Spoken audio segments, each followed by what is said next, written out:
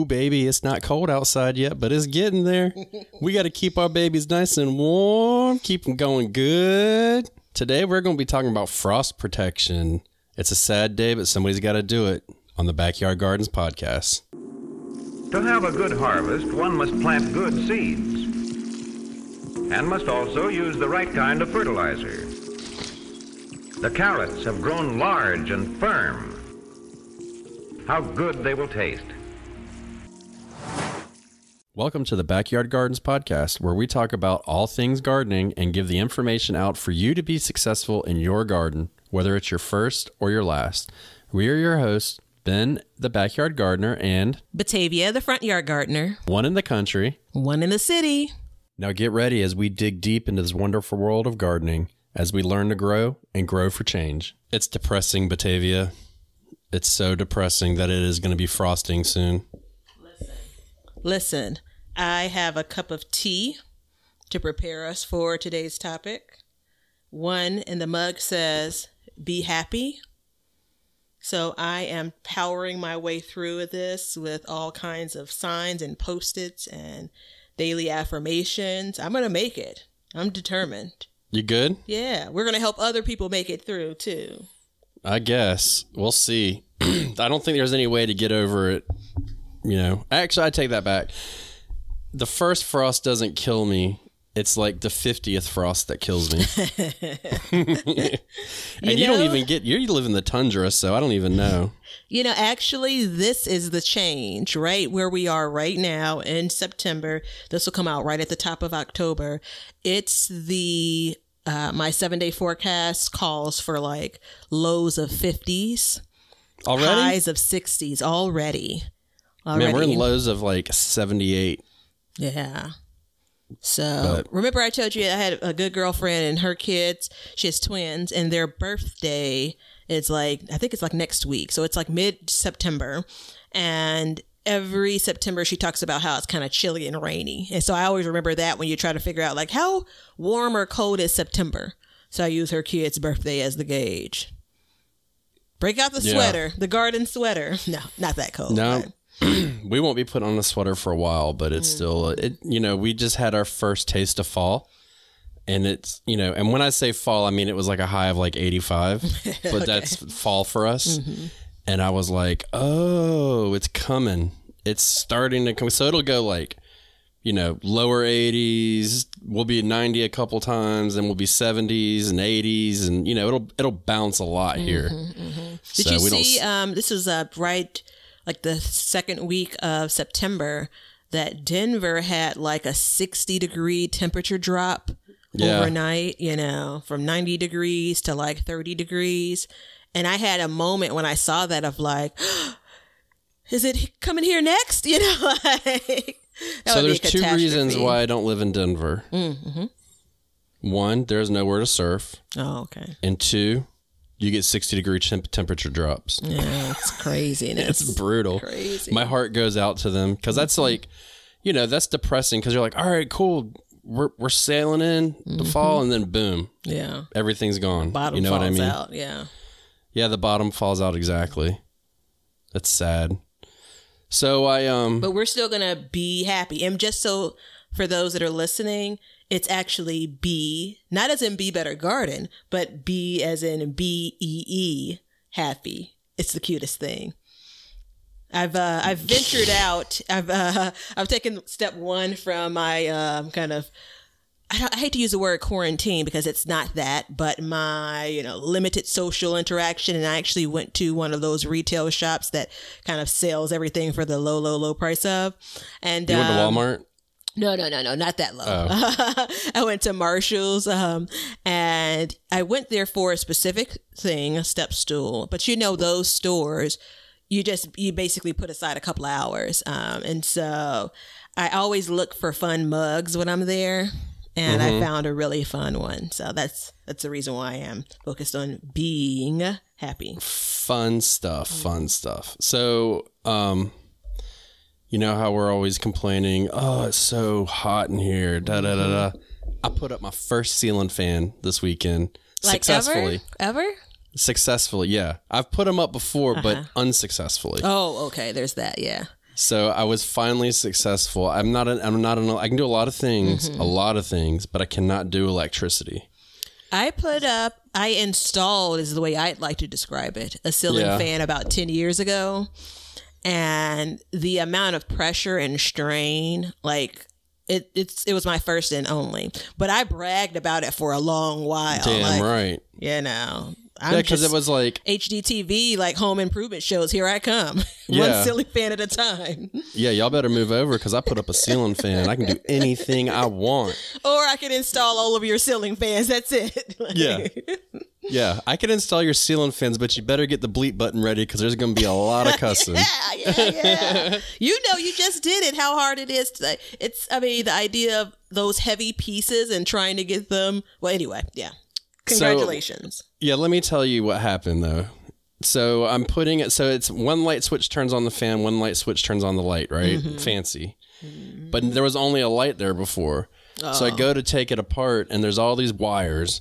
And it was copper, which I know where the copper goes, white, I know where the white goes, white and red. Mm-hmm. And then the ceiling fan has white, black, green, blue, and copper. So I'm like, oh, okay, we got extra wires and extra colors. Are you sure you're supposed to use all of them, though? Maybe they were just extras. See, that's your problem. That's your first problem. So I start hooking it all up, and I'm like, man, I put it on, nothing. I'm like, all right, cool. The son of a bitch that built my house painted the wires white. So I had to go up there and like scrape off the paint. I'm like, oh, classic. Okay. Yeah. So, but anyways, I got that done. So it's about 10 degrees, 15 degrees cooler in your space now? It is. Mm-hmm. It is. So, no, because I don't have it on super high because I don't want to mess up the sound for everybody. Mm-hmm. The last thing they want to hear is, you know what I mean? I don't hear that now, so I think we're okay. Yeah, hopefully.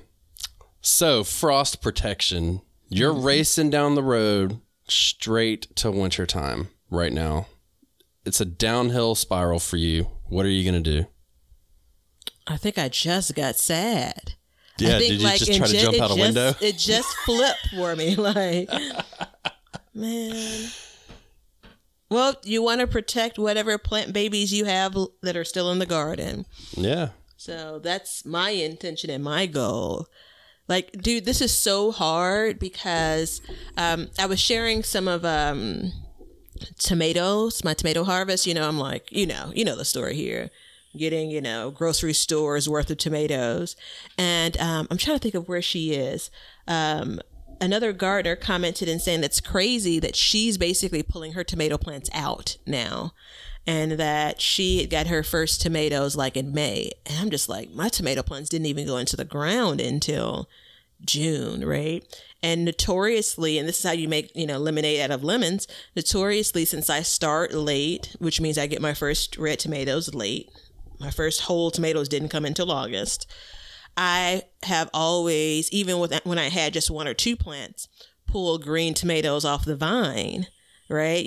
When that frost is about to come. So I have, a basement and or a kitchen and or under my dining room table box full of green tomatoes around, that frost time. So to sit here now in September and to think that that's next month and to look at all of the fruit that are on my plants, like, I need to talk this through to be able to get over the hurdle. Because I'm not going to save my tomato plants. I'm not going to go through frost protection for those.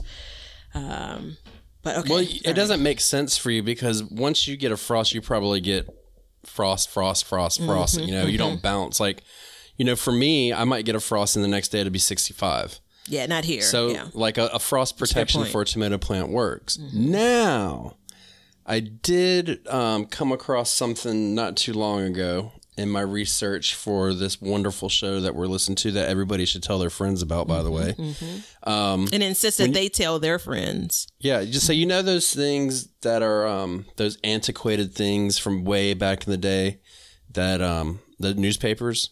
Oh, wait. I think I've heard of these. Yeah, you've heard of those? Yeah, they're these weird thin papers. Days, yeah, they have words written on them. Mm-hmm. If you get those and you wrap your green tomatoes individually in newspaper, they will ripen. And some people are getting enough and they're eating fresh tomatoes up until January. Oh. Because when they off gas, it helps keep that gas in to ripen them. And then essentially the way I look at it is you're basically getting a grocery store style tomato. You know what I mean? Like wait, hold on. They ma'am. add the newspaper, this thing you refer to as a newspaper.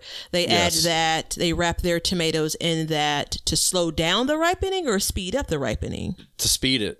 Okay. To allow it to ripen before it rots. Because you know that when fruit ripens, it off gases. I don't know the name of the gas off the top of my head, but ethylene, a gas will come. Something like that. And so the newspaper will keep it in to help it. So that's an option for you. December 1st is a very special day. It's a day that they've told me I was born on. And but you weren't born. Well, we know that you weren't born. You came out of the ground out of a seed. Yeah. I emerged like a bean that sprouts. You know, I'm just nostalgic about everything. Like this completely made up story that I just heard for the first time just has me a little teary-eyed. Yeah. Yes. All right. So when I emerged from the dirt on December 1st, that marks, other than it being my birthday, it marks the time that, like, the last time I had fresh tomatoes last year. So we got the frost right on schedule. It's 8/9. So our frost is expected on October the 29th. I have to straighten out my last frost and first frost dates. I have to go 8, which means it's April the 18th. And then 9, which means it's October the 29th. This is how my mind works, letting you in on the secret. So I was able to pull off a bunch of tomatoes last year, and I'm looking at the actuals. So it was scheduled to be the 29th is what we went over. And then it was actually a date I don't have written down. I don't know, 20-something. That was kind of anticlimactic. I was expecting to give you like actual facts. That was really anticlimactic, but thank you. So thank you for your contribution. In October, there was a frost date, and I pulled my tomatoes off, and I was eating. I didn't lose many, so I didn't have many that rotted while I was inside. I had tomatoes that that ripened all the way up until December 1st. I think I kept them in my.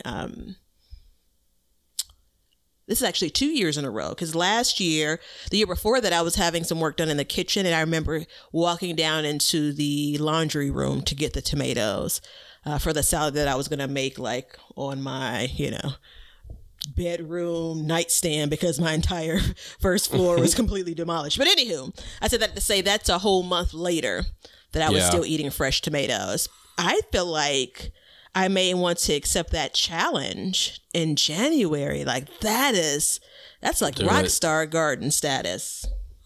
That's the whole idea of gardening, though, man, is you got to make it last, especially in your area, in your zone. You know what I mean? Mm-hmm. When you live in the Antarctic, you got to make it last. You got to make it stretch. And we've talked about, and there are a billion ways to preserve tomatoes, but a fresh tomato is like, that's my ideal. Forget the sauce, forget the stewed, forget all of that. Like, if I can have a fresh tomato from the garden, I'm a happy gal. That's funny you say that, because the other day my wife was going to cut up one of the tomatoes.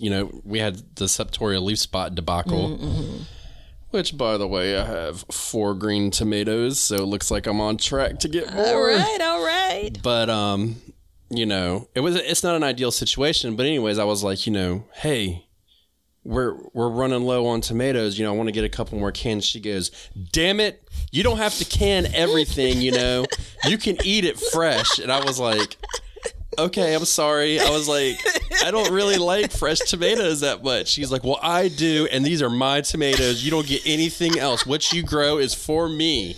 And she started waving her head around, talking to me, and I was like, all right, I'm in deep doo-doo right now. You walked right into it, but who knew, right? Oh, I jumped into it head Actually, first. I knew because we've talked about how she likes, how you're really growing tomatoes outside of what you're canned for her because you don't like them fresh. So Yeah, it feels like you're just being completely greedy when it comes to the tomato harvest. You know what, though? She won't be saying that when it comes to wintertime when we go to cook some soup. And she don't have to go to the store and get a can of tomatoes. That's all I'm saying. That's situational, though. We're here. No. We're in the present. Yeah. So, but I did pull up all of my, in preparation for fall, I pulled up all of my Better Boys. Oh, okay. Yeah, they're a pain in my ass. Yeah. Those damn things. It was ridiculous how big they got. And like, dude, it looked like my tomato had scoliosis. You know, I had to like fold it over and it was drooping. I was like, this is insane. Like I always grow Romas. Now I know why. I have to be very selective next time about what I grow because I was like, this is ridiculous. It just was overshading, you know. Garden experiment fail. I didn't get a whole lot out of them. They were cracking, you know. Yeah. And I know why they crack, and it is my fault ultimately. But like the Romas didn't crack. Yeah. Well, I mean, that's actually depending on the variety. You know, we talk about disease resistant. That's a thing. Like, you know, prone for cracking versus not. I want to go back a sec though when it comes to frost protection in tomato plants. So this spring, you know, when people were buying toilet paper and I was out buying garden dirt. They had, and some of the big box stores like your Home Depots, they had transplants out already. And we were going to get a late frost. So we were past our last frost date here in Chicago in Zone 6A. But another frost was expected. And so, you know how I personally have that moment of to say or not to say. So I decided to say, and I should have known better because it was an older gentleman. And I won't say that, you know, older people don't just pick up gardening, but I will say that every older person that I've talked to about gardening has gardened like for a lifetime, right? Yeah. So I should have known he knew, but he was buying transplants. And you know how I'm afraid for other gardeners. The idea of you purchasing this transplant, these starter plants or whatever, putting them in the ground and then like that freeze killing them. These are tomato plants. Like that's just detrimental. It hurts my heart. So anyway, I had mentioned, did you notice that? Did you see the weather? We're expecting, you know, freezing temps. And so he's like, oh, okay, yeah, I hadn't seen it, but you know, I'll just cover them. Frost protection, right? So those little bitty things were, what's that, about 6 inches tall at best. It's a lot easier to cover that versus even if I could in my area or if it made sense in my area, my tomato plants are like, some of them are 7 or 8 feet tall. It's craziness. So just even the mechanics of trying to protect them against the frost using some type of covering, it's just not realistic for me. So for those listening, you know, it depends on where you are. Like Ben said, how long you're expecting to have that frost, but also the size of the plant, if it even makes sense to give it a try. Look who showed up with the segue. Look who showed up with the segue. It is the tea. Impressive. I'm telling you. It is the tea. And I think I may be trying to transition off of afternoon coffee, although this does have caffeine in it. But I didn't add any sugar or cream. So I'm not committing to it. This is just, it's trying to put it out there, maybe to be a little bit, you know, accountable or maybe not. Before I drop some shocking knowledge bombs, I've been sugar-free for a month in preparation for something that's coming up soon, in which I will be in another decade next time we do a podcast. That is freaking awesome. So, well, let me rephrase that. I have gone without sugar for 1 month so that when that day comes, I can eat all the sugar I want and nobody can tell me any different because I've earned it. That's the way. I had a brownie cheesecake topped with ice cream for breakfast. And this is not your normal Batavia doesn't give a hell about what she eats. Like she eats whatever she wants. This is actually very strategic. It's because I've had the brownie in the refrigerator from my favorite local bakery for a couple of days. And I've just been so tired in the evenings where I've not gotten to dessert. And I just decided to flip things over and say, I'm going to start eating it in the morning, guaranteed to enjoy it. So I am so far away from a month off of sugar. So far away. Yeah, you don't have to do it. I do it. That's okay. I'll do it for both of us. Well, I don't have any big birthdays coming up, though. Yeah. Oh, did you say it was your birthday? Big. When you're as old as you, all birthdays are big. This is true. Really quickly, I was talking, this is going to be obnoxious, but I'm going to say it anyway. I was talking to my boss this morning, and we were talking about being lactose intolerant, which is obviously too much information, but this is the kind of relationship we've had. We worked together for 20 plus years. But part of the conversation was how when I was younger, even as a young adult, thought you were young and then you were old. Right? Yeah. So like everyone was young until you got to, be old. I won't say what I thought old was, but definitely like gray haired, retired old. Right. And then when I was probably in my early to mid 30s, I think the first sign was when my doctor asked me about my calcium intake. And I'm like, I gotta start monitoring that kind of crap. Like, it hit me. And then it was just like dominoes. My knees started to ache, like I started to squint a little bit. I think maybe I got my first pair of glasses around that time. And I realized that there's stages to, becoming wiser, if you will. Yeah. So it's not all at once. Yeah, man. I don't know. My beard makes me look way older than I am. Oh, but it's a thing now. Maybe 5 years ago it made you look older, but now it's kind of, I'm proud to have the distinguished look. Mm-hmm. That's what I call it. Salt and pepper all the way, baby. That's exactly the word I was going to use to describe it. Distinguished look. Every time I look in the mirror, I slightly sing to myself, push it good, because it's salt and pepper all the way. Absolutely, man. All right. So, we're talking about, are we just trying to prolong what this discussion is really about? Are we, as in me? You're going to get mad at me, probably. All right. Yeah, I don't know. You might not. So... Well, first, I'm going to open up with a little thought-provoking idea. Do you think that you should be trying to frost protect your summer vegetables? It's a really good question. Batavia doesn't. I think if you have veggies I think if you're in Denver, as a good example, and this is just a crazy drop for this one day, you may get 2 or 3 more weeks of normal weather, absolutely do it. But that's why I don't live in Denver too. So I'm going to go with no for me and yes for others. Well, I think, outside situations, like I agree with you. Like if all of a sudden they said, we're going to get to 32 degrees tonight, but then the next day it's going to be back in 80. Oh, I'd be out. I'd stay up all night and do anything I could, because I know that I have 2 more months. Vegetables because, body heat. You've seen all of the movies that really, can help save or keep something alive. So. Right. So, I am in the school of thought that like, okay, we're not even going to talk about tomatoes anymore. Squash. You really like squash. Mm-hmm. I don't think you should cover squash because, once they get to like below 50, they start to suffer. Yeah. So what I really want to focus on is your fall or spring vegetables, whatever they may be. Agreed. Lettuce, kale, chard, spinach, carrots, rutabaga, turnips, blah, blah, blah, blah, blah. So that being said, what are some ways that you cover or for frost protection? What are some ways that you do? So it's covering that I use. This is where covering does come in, and I think that you'll accept it. I use really one of 2 covering types. So one is, when you were talking about that thing that people used in the olden days, I thought you were going to talk about this. So I have a couple of quilts that aren't really kind of in-house cuddle couch kind of worthy. They're a bit tattered.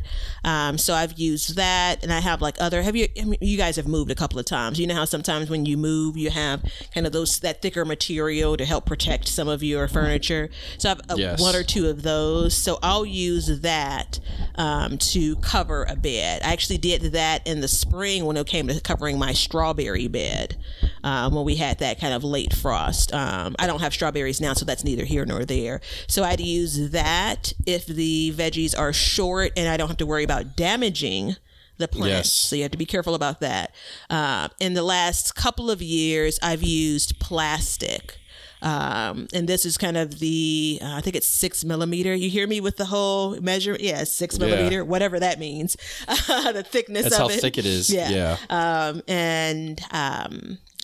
Note that it's white, because I did make the mistake of buying the box and get it home and realized, wait, this is black. That's not what you want. So anyway, because you still want light to be able to get to the plant. So I've gotten and used plastic before, and you and I have hinted at this. It's got to be real careful. So if you go back to that Denver situation where it's dropping down to 30, and if I were to use plastic in that scenario, you got to be careful when that temperature heats back up that next day.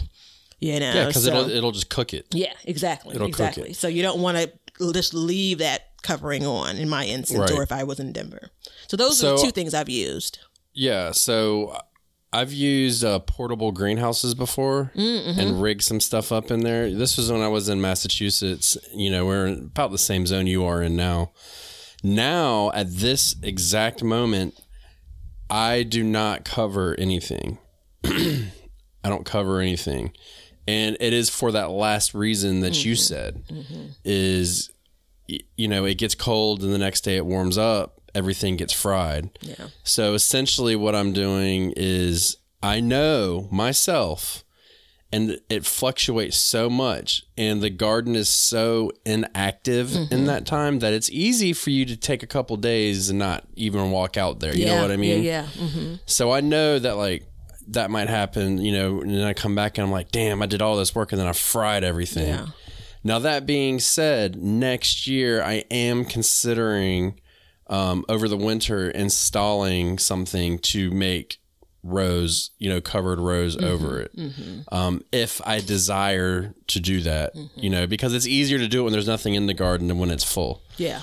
But as I have come to figure out, there is not going to be a whole lot of time when my garden is completely empty and I have a long list of things to do. So what I have done in the past is, or let me tell you what I plan to do first. Okay. Is I plan to take PVC poles, stick them in along the edge, and then just kind of screw them in. Because, you know, by the way, the wood around my bed is rotted, so I have to replace that this year. Yeah.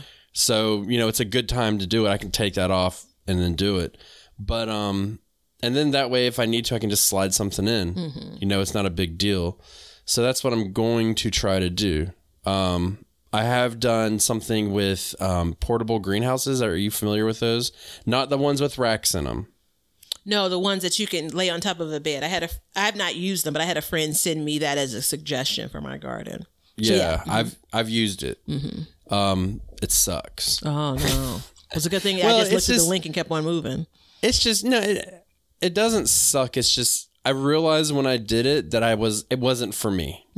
That style, it took too much. And then, you know, in Massachusetts, when it gets cold quick. Yeah. So the real thing was like trying to keep it warm inside because it doesn't get but so cold. Once it gets so cold, that stuff doesn't work anymore.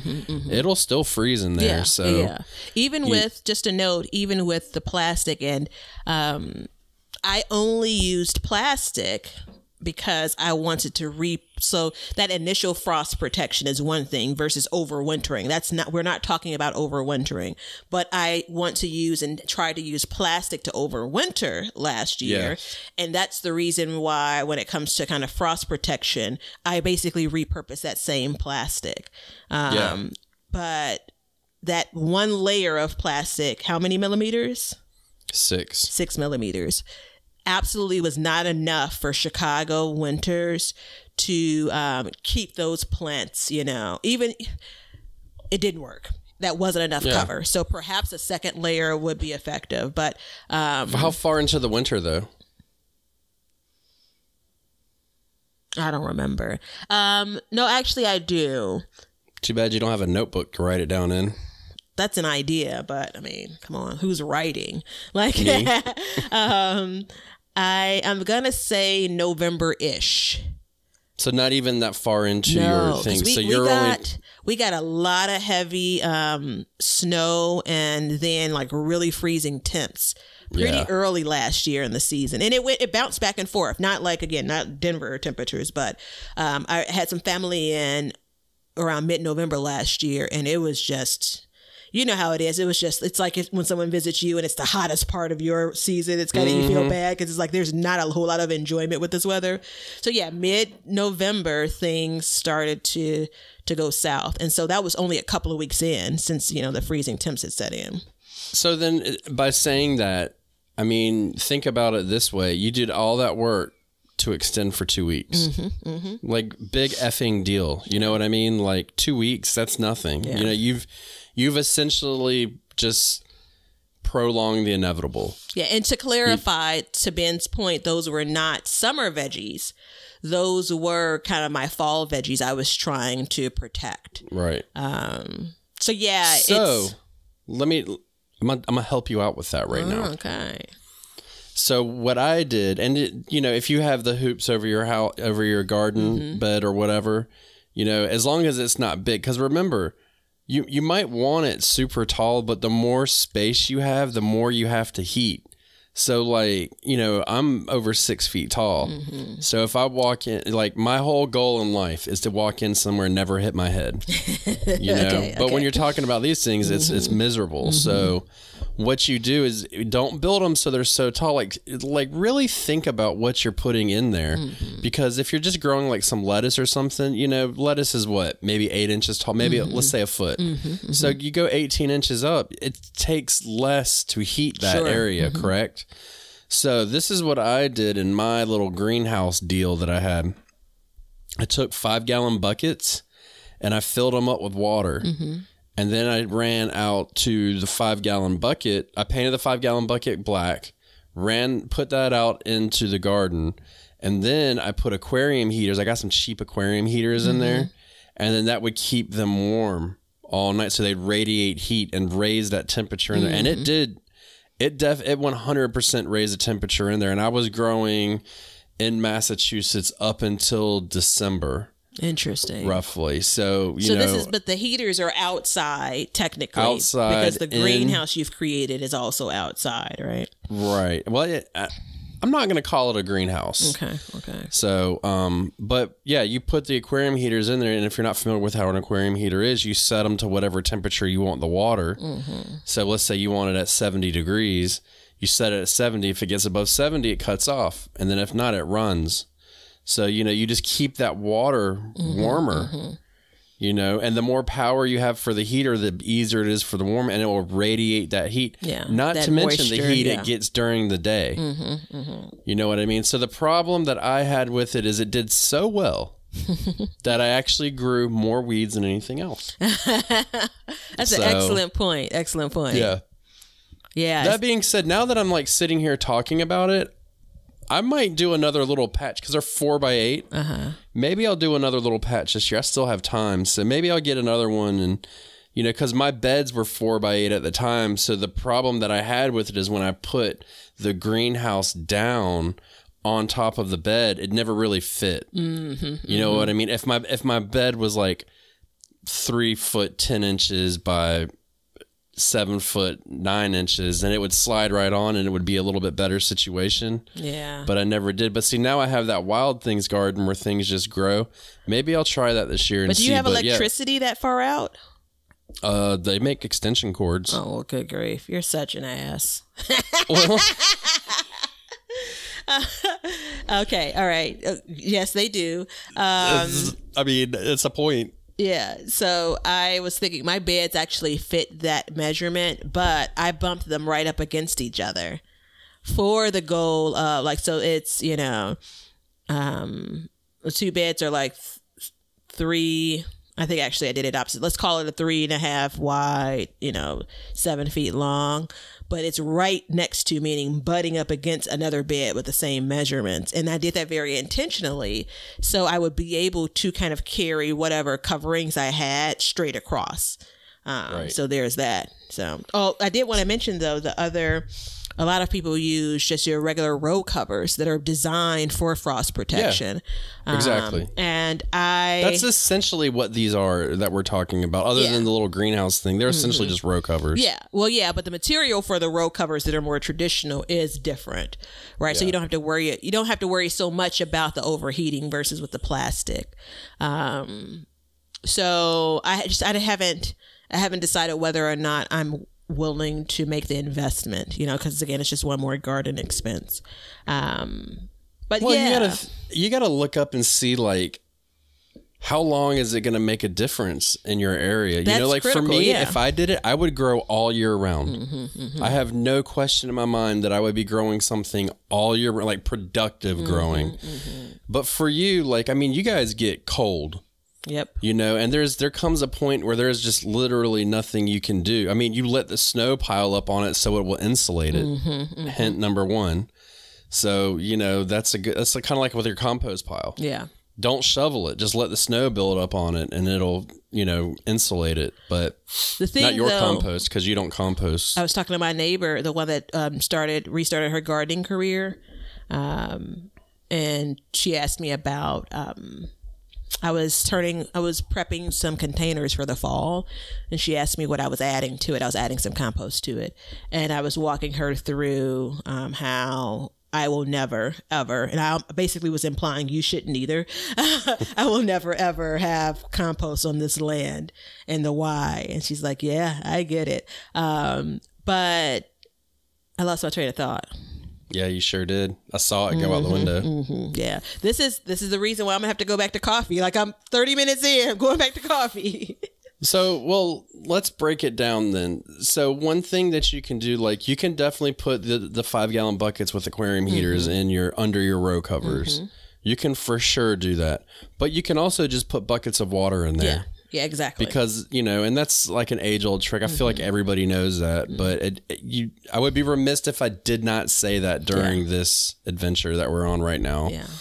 Is, sticking containers the largest container of water you can. If you stick a bottle of water in there, it's going to freeze, unless it's got that weird ass chemical that some of these places have, some of these bottles have. Yeah. But, that's definitely something like you're making the first step into keeping it warmer during the night when you can't go out there.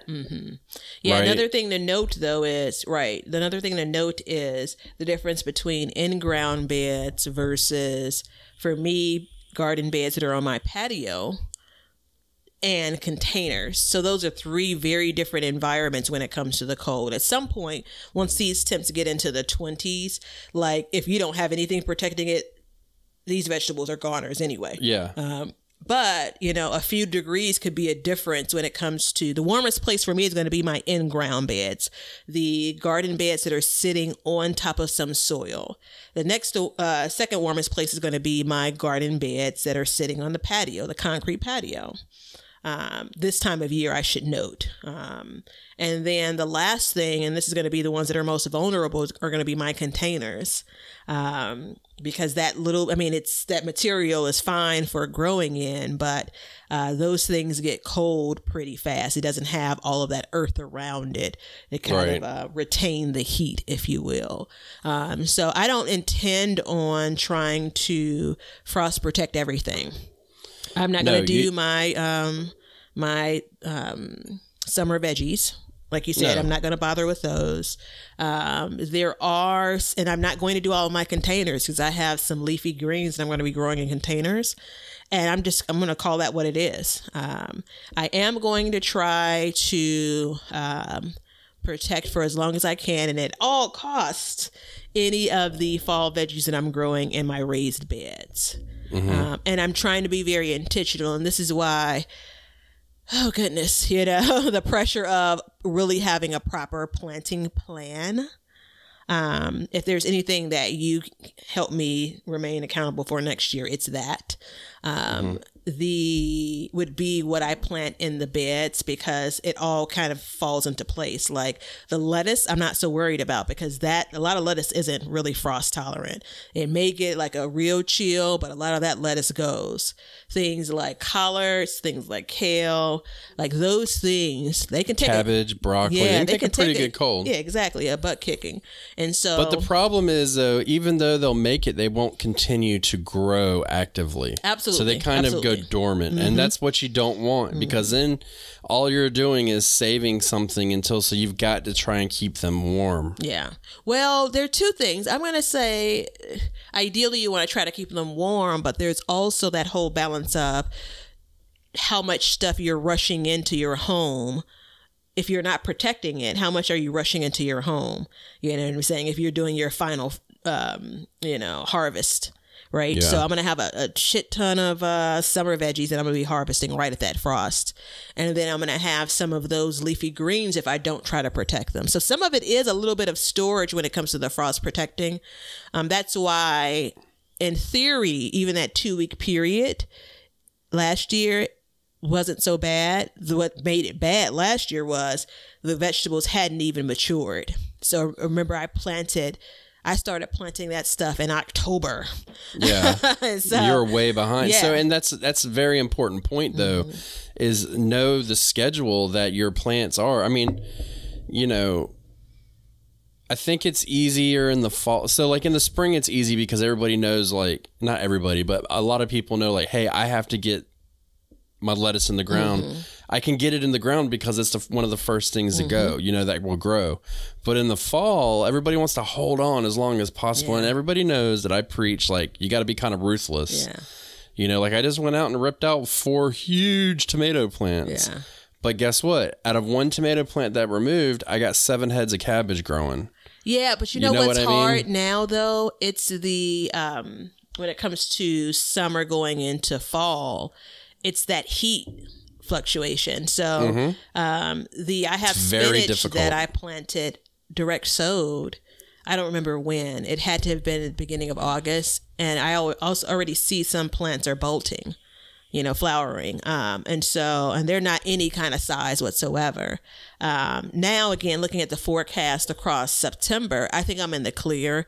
We're not going to get to 80 degrees in the next, and looking at the 10-day forecast, it's possible that the end of September will heat back up, but you just hope it's for a short enough period where it doesn't, fast track any of your vegetables. But I say that to say a part of the holding for some people, it's not me.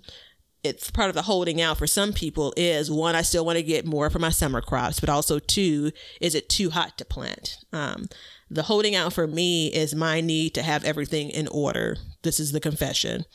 Have everything in order before I actually decide what I'm planting when. I did this exact same thing that I did in the spring. Remember, it's like, why did I wait so long? Oh, this is why I waited so long. This is where I get kind of, neurotic around. I don't want to start planting here when I haven't figured out these other 6 spaces. So I figured out the other 6 spaces, but that's another story. Yeah, I think it's okay. So we kind of covered row covers. Right. Well, I'm just trying to think in my head. No, it's kind of like, thanks for your garden confessions. Let's get back to the episode.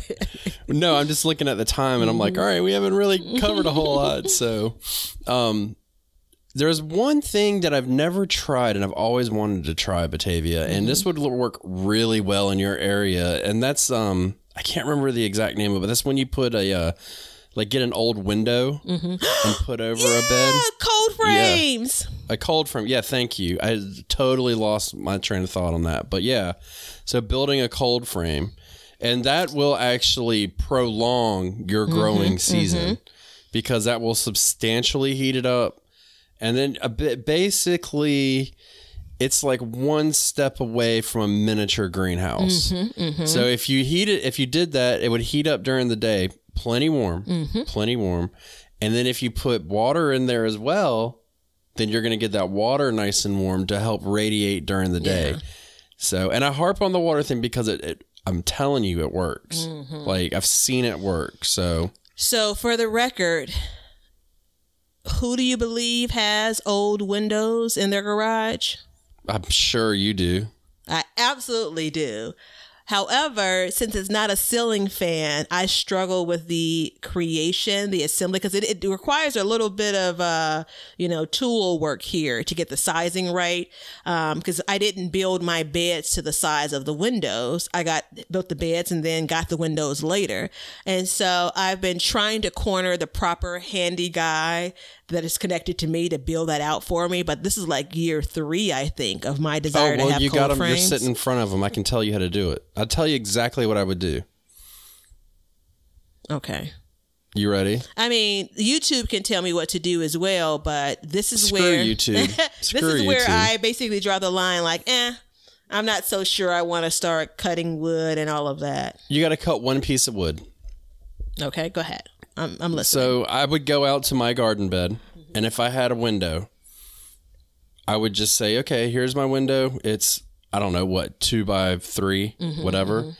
And I would take a piece of wood and I would cut it and then just dig it into the ground so it would block off where that window is. And then I would just plant underneath that window.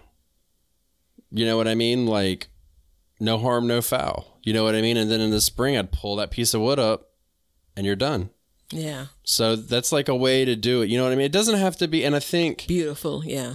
Well, yeah, and I think that you are guilty of this too. I'm going to call you out right now. Where it's like, it has to be perfect. You know, it has to be like, I want this cold frame set up so it's a cold frame. And in your area, it would not hurt to turn one of your beds into a ready-made cold frame where all you had to do was take like a panel of windows or something like that and plug them in. But if you don't have windows laying around, you can definitely get them from like a Habitat for Humanity or somewhere like that. They always have windows and stuff like that. So, just to note, fairly cheap. I actually, my uncle was like, I don't know if he was rehabbing one of his buildings or he was working with someone else. But anywho, he was someplace replacing windows, like installing some new windows. And in passing, he mentioned it to me and I'm like, would you please? So would you please, bring me the old ones? And so he totally did. And that's what's in my garage. And I don't need it to be perfect. So that's not my issue, but I need it to be, well planned out. And so as an example, the plastic wasn't perfect but it wasn't that well planned out either. Right. And so it ended up being for naught, really. Like, I didn't get anything from those vegetables that I was protecting last year. And I think what you did do, though, so I was thinking, so guys, it's been rough weather here, a lot of rain. I didn't sleep well. So I'm trying to conjure up the energy that I really need to push through here the rest of the day, including this episode. But I think you just gave me the injection that I need. So I was thinking about literally dedicating one of my beds to because I have 898 of them, to fall planting, because part of the pressure I've put on myself has been like where to plant fall vegetables, where to fit them in. Preach it, sister, preach it. But one of the best ideas that I think you've come up with is... You damn right, first of all. Yeah. You're going to be insulted when I say the idea, yeah. But no, to focus a singular bed on the cold frame, right? Yeah. So it takes this whole idea of, I already have a bunch of free windows. It takes the idea of, I don't have the right size for these beds. And it also removes, now what I do have bad, this is a Batavia thing. It's kind of like, I'm going to turn my entire garden into cold frames. It's like, girl, no, you don't need to do all of that. You can't do that. So I really, really, really, really, really, really like that idea. So much so where I may even try my hand at building. Did I tell you about how I carry a tape measure in my purse? Yeah. So that's, again, my imagination that, listen, now I'm one step off of having my own garden renovation show. So many steps off of that, crickets, but still. Crickets. Anywho, cold frames is another method to... for frost protection. And there's multiple types of cold frames. So that is a cold frame that will kind of heat it. But then there's other cold frames where if you want something to go dormant, but you know, for your flowers and stuff like that. Yeah. And so like what a lot of people do, and like all of our Alaska people listening, I hope you do this. You know, if you have like a flower pot or something that it can get cold, but it can't take extreme cold, you put it in something and then you bury it in the snow. Yeah. I've heard of this. You know, because it goes dormant, it doesn't need anything, and then as that snow melts, it'll water it and it'll get warmer and warmer, and you know, blah blah blah. So that is one method, but that is strictly for like you will not get anything from that method. Yeah. You are just prolonging it so it'll live until next year. Right? Yeah, absolutely. So the window method, though, the window amplifies the sunlight coming in, heats it, but then you still have to worry about overheating it. Yeah, because so what I've seen people do is on days where it's warmer, and I don't know like what warmer is. I think that's kind of one of those things you kind of do by gut, so I can't advise on it. You end up ventilating it, which could just be having a stick in there to crack it, you know. Yeah, just crack it. It's like leaving your window cracked, you know, just let a little bit of air in so the heat can escape. And I mean, if you have any question about it, like stick a thermometer in your window. It's the same idea as your car in the summertime. Exact same idea, same thing. Put a sunshade in it, reflect the sun off of it, boom. It cools it off, you know, by 10, 20 degrees or whatever. But this, you can't do that because you need the sun coming in.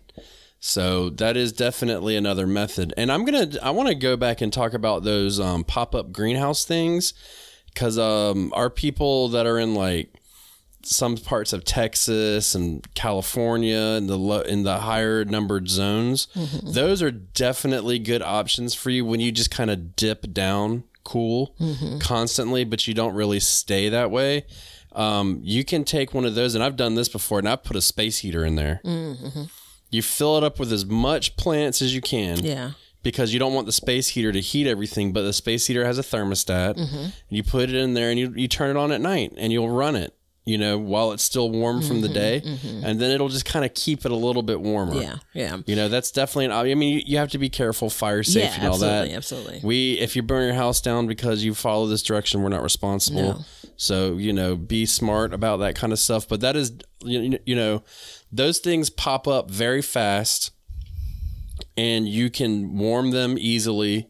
You can keep them warmer, but then they're in the same area where you have to watch out for overheating. And that's a really big thing, because some of these vegetables that you're going to be trying to save, generally, they don't like to get hot. Yeah. You know, they would rather be cool than hot.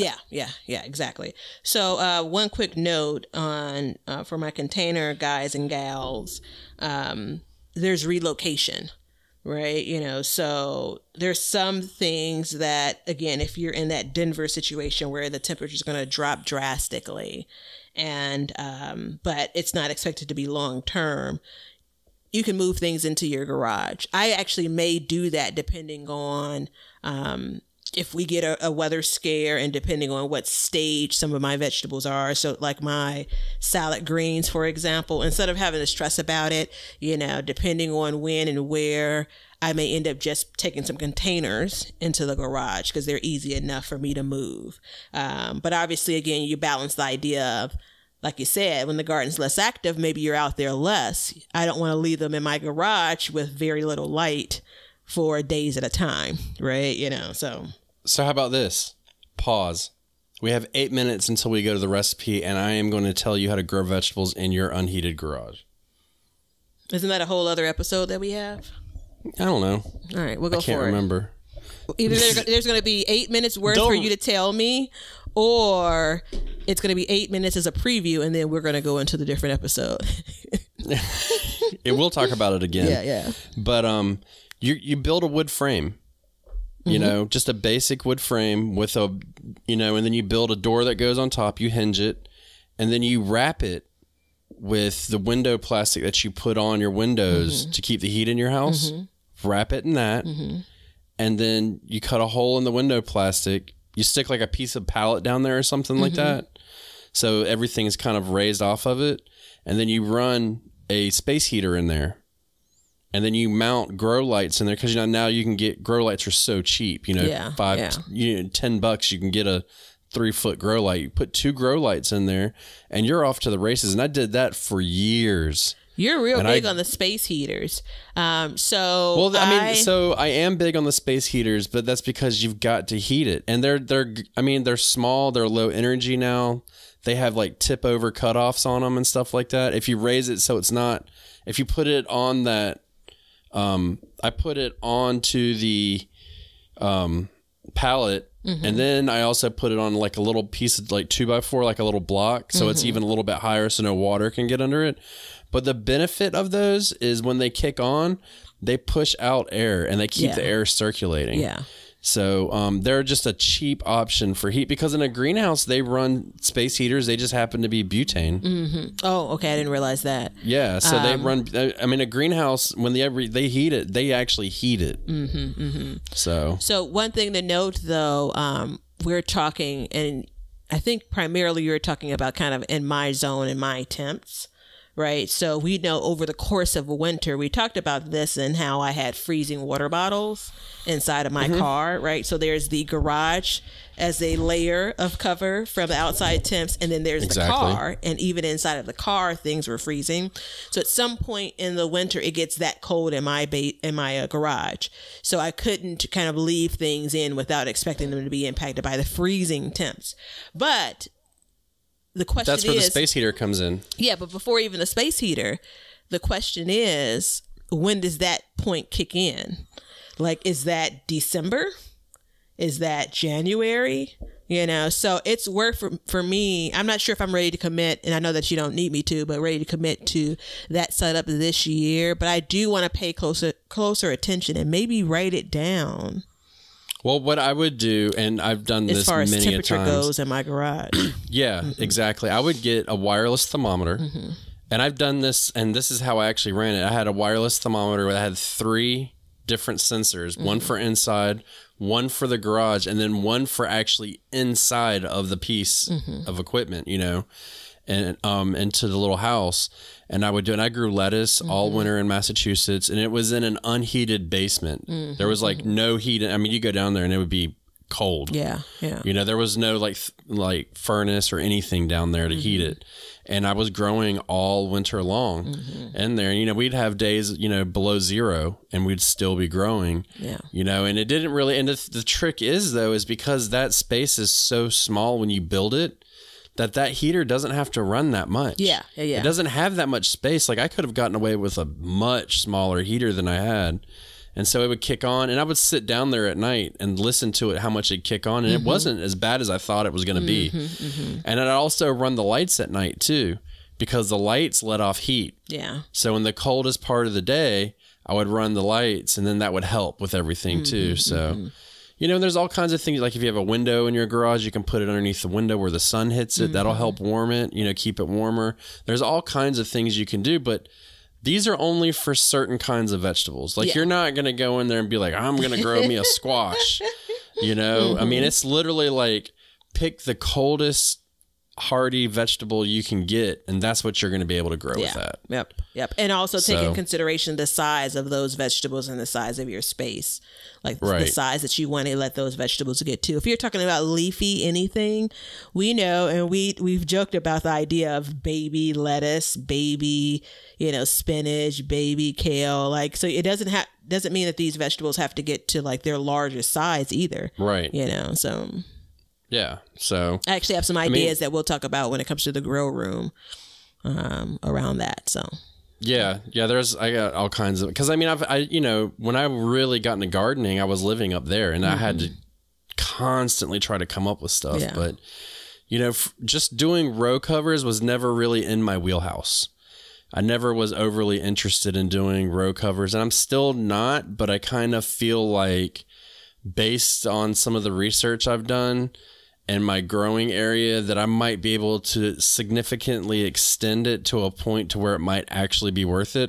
But, my experience has been with you. It's like a couple weeks, and it's like, who cares about a couple weeks, Yeah. I'm looking for an extra month or 2. Yeah, if I can't get an extra month out, then I'm good. Yeah, it's my intention to grow food in the winter. Yeah. Right. You know, harvest food in the winter. And so that's where the windows came in. And so I just haven't pulled the trigger when it comes to the cold frames. But I am, again, for the record, very excited when I consider a cold frame in bed number 928. So yeah. I mean, it's important to think about all that stuff and then just, you know, be realistic, I think is the important thing. You know, be realistic about what you can do and what you want to do. You know what I mean? Like, I mean, I know people, and it's very common for a newer gardener to be like, well, I want to grow this bell pepper all year round. And it's like, well, man, you just, you know, you can, but it's going to be so difficult. Yeah. Like, it might not even be worth it. You know what I mean? And if you're like, there's two ways to look at it. Either you expect to get like a full blown like harvest like you were in the summertime, then maybe that's not going to work. Yeah. But if you just want like, you know what, I'm going to test it this year and see how it goes. You have the structure made however you need, and then you can go down from there. And then you can figure out, okay, well, that's not going to work. Well, let me try this. Let me try that, you know. And being able to just get a jump on your spring, huge, especially in your area, I think is way more important than trying to prolong your season. You know, I think getting things in the ground earlier is so much more important, and setting that stuff up now before the snow comes and everything. You know, it's like I just posted on the Backyard Gardens Pod Instagram. Somebody had built beds in their garden now for next year. Yep. They're like completely planning ahead. You know what I mean? Yeah. They're not even going to plant in them right now. Yeah, I did that with two of the beds, the circular beds, the fire pits last year. It was like in October or November though. Like when I was putting the garden to bed, I went ahead and built them out because I knew that, you know, I wouldn't want to do that in the spring. Now again, you know, I misfired when it came to spring planting, but the intention was there. I really do believe that kind of what I'm doing now to air quote protect my garden against, you know, the frost, I feel like I'll get the most out of it again with the idea of what those plants that are still in the ground. So that's that overwintering we're talking about in the spring, right? Yeah. You know, so yeah, I mean, I think that for me, I kind of feel like I need to get at least two things out of it. Whatever those two things are, not two vegetables, but two purposes out of it. Right. So hold that thought. Holding. It's time for the recipe of the day. This episode is proudly brought to you by San Diego Seed Company, a company that is dedicated to providing organic heirloom varieties of seeds for your small urban farm. That's right, you heard me. You are a small urban farmer. You provide food for your family and share with your neighbors, and they are dedicated to providing you with the best seeds for a bountiful harvest. Check them out at sandiegoseedcompany.com or on social media at, you guessed it, San Diego Seed Company.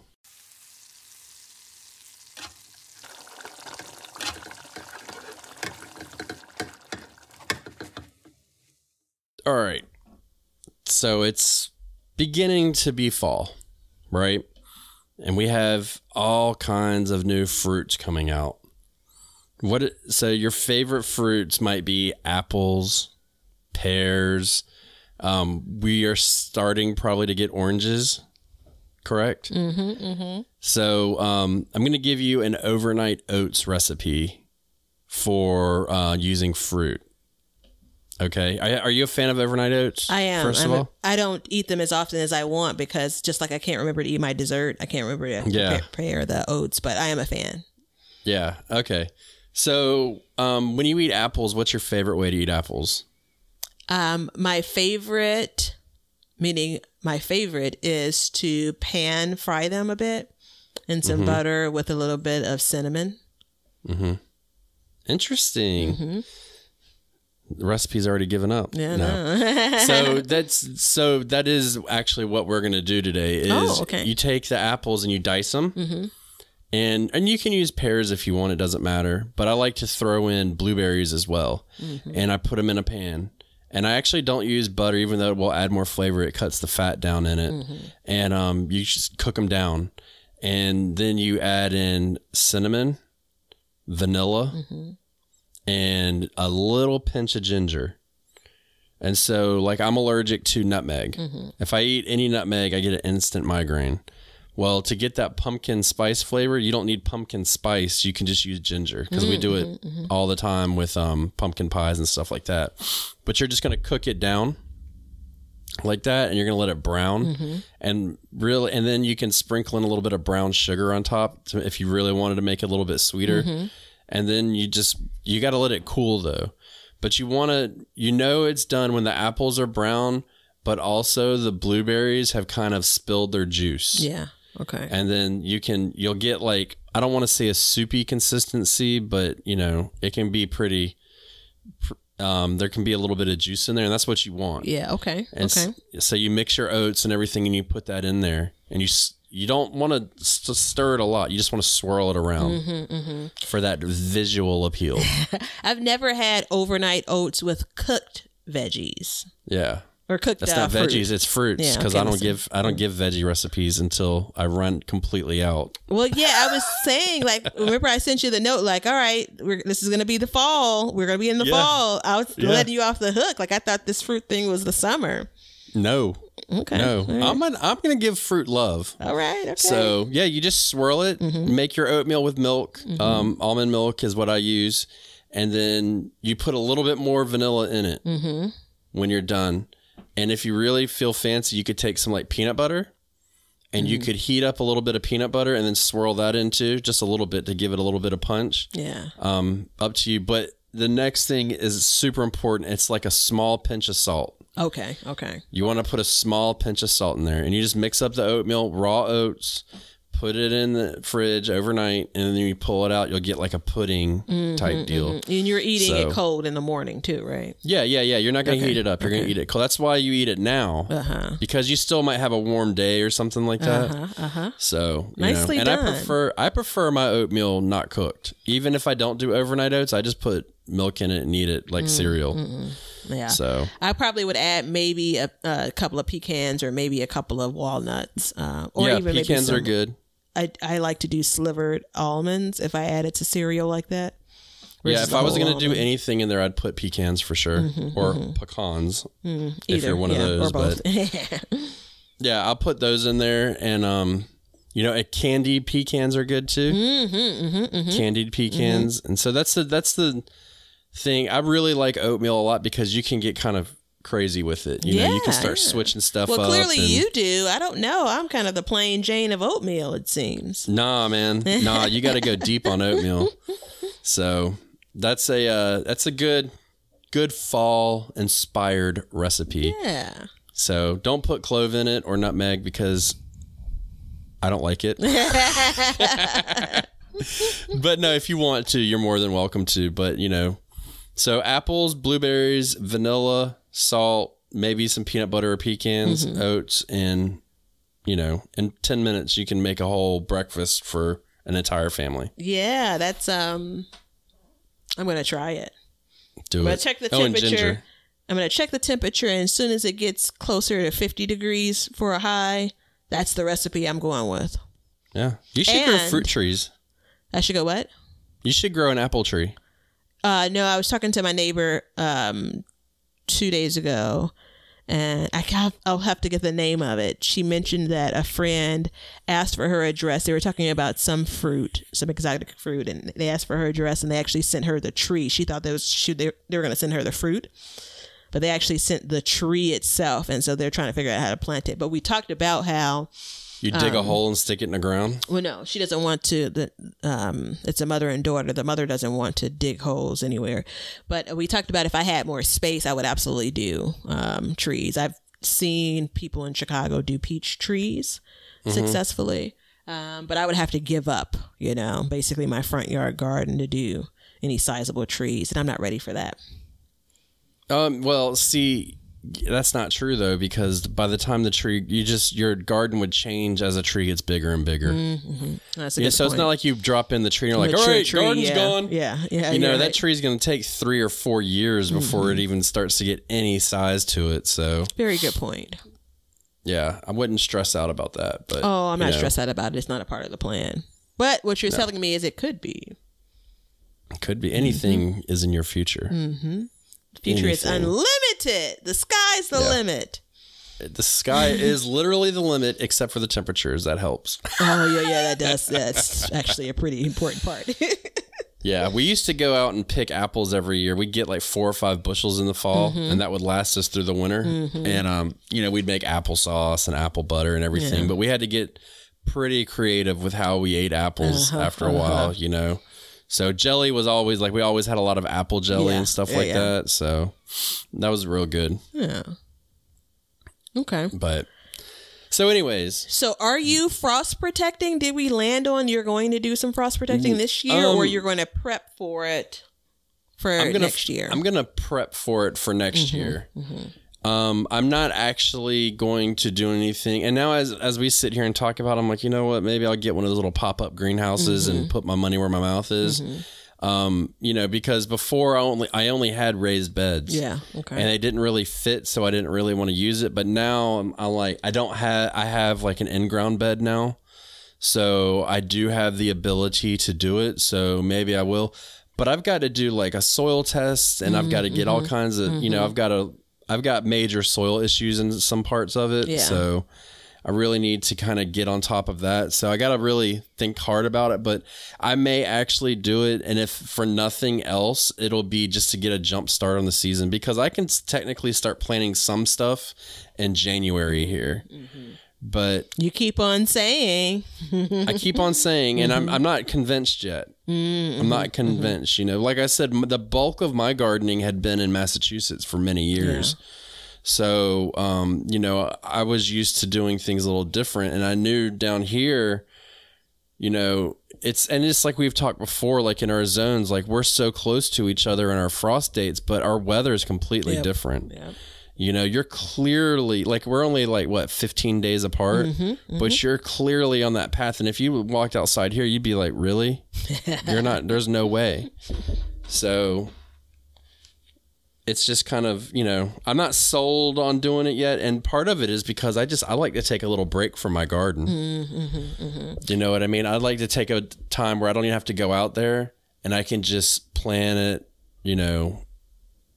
not have the issues that I've had this year. I think one of our earlier September episodes, you were asking me, one of the earlier episodes that's going to air in September, you were asking if I had reached the point of being garden tired, or at least that's my version of what you asked. Yeah. And at that point, like in that moment, and probably the next handful of days, I had not. But I promise, like, the okra is killing me. Like, it's killing me. Like, but all in all, yeah, I have gotten to the point of where I've gotten kind of garden tired. And I think, again, a big part of it was I had to mix in the planning still with it. And so it's not like, obviously it's not a physical tired, but my mind is tired, moving things around in my head and, on my phone, not in my notebook though. So it's my hope that next year's garden will be a little bit more planful, which will ease up on kind of that garden tire. But it's natural, Again, it's not something I've ever done all year long. There are defined periods of time, and it's no different. Like, this is the time of year where I have to be very conscious about kind of what I leave outside, kind of the mess that I made. I had pounds and pounds and pounds, like buckets and buckets of potting soil just sitting on my back porch area for like a week, and so a good rain comes in and it's like mud, so I had to be very conscious of, let me make sure I start cleaning up as I go, which I normally do in the height of the season, because otherwise it's just going to be a mess and I'm going to avoid coming back here, and then next spring it's going to be just the biggest pain. So anywho, I mean, I think everybody gets garden tired to an extent, and gets a little burnout, because it is a lot of work, man. Yeah. And, you know, especially when it's like, okay, now I'm going to transition to a fall garden. Then it's like you're back and doing what you were doing in spring when it was nice and comfortable, but it's hot and you get tired, you know. And I've had ups and downs this year with the garden, and we've, you know, I've had issues and I've had wins and losses and fails and just all kinds of things. I mean, devastation. And, you know, it's that stuff wears on you. Yeah. And you get emotionally attached to your garden too. And, you know, I think there comes a point, you know, if you live in a climate in which your garden will go to sleep, I think you get to a point where it's like, okay, I'm just going to let it go. Yeah. Yeah. You know what I mean? And you can either let it go, or you can do like I am, and you just like, no, I want to keep it going, you know, because for me, it's like, you know, it's like the other day I walked outside and one of my pepper plants just died, just like shriveled up and died all of a sudden. It had no sign of being sick or anything. So I'm looking at it. I'm like, well, what the hell's going on with this, you know? So I pulled it up.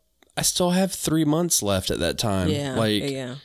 You got to put something in its place. Like, I mean, you had 3 months of like, yes, something will grow here. It wasn't like an option. It was like, yes, I can physically, I know for a fact, I can't leave that space blank. But if it goes on and on and on, and we get a couple weeks in and you're like, yeah, I got like a month and a half left. And you're like, well, you know, I could get a radish, but like, well, I'm not really into radishes. Yeah, so I actually need to look at our schedule, because I'm just going to give this as a teaser. I think a part of what you're growing really feeds into garden fatigue, or how much garden fatigue you have. So I know that you and I have very different styles when it comes to what we decide, how we decide what we're putting into our garden, you know. So the things that are more novelty, your patience is, you know, it wears when it comes to the things that are like frou-frou, right? Versus the things that you really enjoy. And so we've talked again and again about the size of my garden. So remember, this is the second year that I've had this much space, right? You know, and so I'm really excited about kind of refining things, where it's like, I love that I have this okra, because there's only gonna be like 2 plants next year. That's it. That's all. 2 plants, or maybe more than 2. But yeah, I think that part of what you're growing also folds into how excited you still are about the garden, how much you may want to protect things against the frost, how much you may want to say, you know, we'll get at it again next year. So all of that kind of folds into it. Yeah, there's all kinds of options, and it's that time of year, man. You know, it's that time of year where it's like either you're burnout and you don't want to do it anymore, or you're gung-ho and you just want to get as much as you can out of it. And, you know, when you start talking about frost protection, if you haven't prepared up to that point, it can be a lot to ask yourself to do right now, when you know that the season's coming to an end. It's like, okay, I'm gonna build something. And it's not overly hard to build. Like, you know, the biggest one we gave was like a row cover. You know, it's not overly difficult to build it, but you know, one reason why I never did a row cover, and I'm be straight up, is just because I didn't want it to look like crap. You know what I mean? And it's like the winds come as the seasons change. It's not like in the summer. You know, generally in the summer the winds are nice and calm, you know, but when the seasons change, you get that cooler weather, and then you start getting storms and you get all this other stuff. It can be a real pain in the ass to go out there right now and build something. And that's why I'm actually a big proponent of trying the pop-up greenhouses, even though I don't like them. It's a good point. It's less work involved. Now, so again, installed a ceiling fan. I don't want to create, or didn't want to create, cold frames. However, I have done low tunnels, like using the PVC pipe, and it's not for me and my skill level. So think ceiling fan were the days of old. I've not installed a ceiling fan in 10 years, and I have had 2 more installed since then. The row cover piece of it, because the row cover technically is the material, right? But the PVC piece, you know, if you're using that for material, that's probably one of the easier things that I've done. Probably, I guess just as easy as building a raised bed, if you will. Now, I did it last year. I actually have a video on YouTube where I did this last year, and the hardest thing was filming it while I was trying to do it, right? But I'm going to say I did this like towards the end. No, it had to be November, because I'd already gotten, at some point I had snow on my collard greens when I was building them.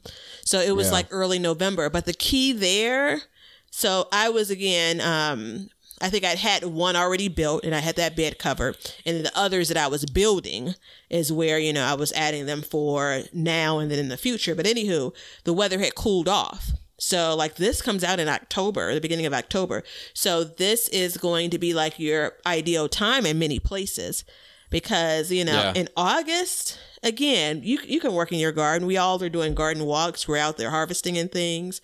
But if you want to try to get timing right where it's just not you're sweating buckets, you know, that sweet spot is probably a few weeks before your frost date. Right. Yeah. And don't try and go out there and cover your whole garden. No. You know, please don't do that the first time. Do a test. You know, gardening is a long-term game. It's not a quick, you know, there's not a quick fix, you know, unless you have a small, I mean, you know, if you have a very small garden, which good for you if you do, you know, there's nothing wrong with that, then by all means. But, you know, there's, you know, you could make a small bed. If you, let's do this. If you're going to make a small bed that you were going to cover, what would you plant in it? What would be your choices? My small bed would be the 4x4 bed that I have. And I would plant spinach and kale, period. Spinach and kale? Two things I enjoy, two things that are pretty hardy. Yeah, I would do lettuce, kale, spinach. I would probably dabble in carrots and cilantro. Yeah, carrots and cilantro are actually really good finds. I actually was thinking about doing some cilantro for the fall, but I think I've just run out of days when it comes to getting to a point of, you know, being mature before that cold sets in. So that's those are really good ads. The only reason why I wouldn't do lettuce is, depending on the variety of lettuce, some lettuce is still delicate. You know, so one of the quick notes that we have when it comes to, you know, that kind of cold, if you have these leaves that are frozen, don't try to harvest once they're frozen. Wait until they thaw and that ice kind of shakes off before you try to go and pick those leaves. Just a note. Yeah. And I mean, know what you're growing. Like, don't go out there blind and try and save everything. Like, know what you have the best chance. Like, don't set yourself up for failure based off your dreams. Yeah. You know what I mean? Like, I love watermelon. I got done surfing yesterday and I sat on the beach and I ate a piece of watermelon and I told my wife, and I was like, I'd take a bite out of this right now and it reminds me of everything good on this planet. It has water, it's sweet, it's delicious, and it's beautiful. You know, and so that being said, like, I would love to grow watermelon year round, but that's just not going. It's not going to happen. Yeah. It's not going to do. And I can't stress that enough, because I've had a lot of gardeners like message me or message the podcast on Instagram. They all want this stuff, and I'm like, you can't do it. You know, it's not going to work. And most people that have greenhouses, they still don't even put that stuff in there. You know, they just have these greenhouses and they're starting seeds early. They're growing the appropriate vegetables for their winter, but they're not doing anything insane. You know, some people will have a tomato, like an early girl tomato or something. Depends on how you can keep your greenhouse. And we haven't even really touched on like a proper greenhouse. No. Because I don't feel like that this is the episode for a proper greenhouse talk. I don't think so. And I also, I just want to touch back to, I'm going to say it was the very first episode that we did together and you interviewed me way back when. We talked about how you and your family basically eat seasonally. And there is something to be said, and we're too far into this episode to dig in here, but there's something to be said about our desire to have everything all the time, and the appreciation that you have when you really realize this is the moment. So I had one of the last of the mango melons, the mango hybrid melons. Like the best thing ever. And I ate the very last of it. And I was That didn't taste like mango, by the way. Yeah, no, it totally doesn't taste like mango. It's a whole lie. But so they were so good that I gave one to one neighbor and another to another neighbor. And one of the neighbors called me. This is last week. And she's like, hey, I'm like, how's it going? She's like, I'm just calling the bag. And I'm like, oh, what do you need? Because I got a lot of stuff that's harvestable in my garden. She's like, I was wondering if you had any more of those melons. And it's so funny because I did, but I had like 2 in the refrigerator. And I had them only in the refrigerator because they had already started to crack. And you know how that goes. Once a melon starts to crack, if you leave it out, on the counter or whatever, It's done. Yeah. I mean, insect Rama, right? Yeah. And so I was actually saying to myself, that's when you and I had talked briefly about succession planning for my melons, because I was getting enough of them, but enough for me to consume over the course of the summer, but they came too close together. So anyway, I gave her one of the melons that was in the refrigerator and just said, hey, I think it's fine. I haven't cut it yet. It's just cracking and it looks ugly, but based on my experience with these melons so far this year, it'll be fine when you open it up. And said, you're not going to hurt my feelings if you open it and it's already, because it can be overripe. It's already spoiled. Just toss it, because I would do the same thing. But anyway, I gave her a melon, and she ended up giving me that. It was Friday night. She gave me Friday night's dinner.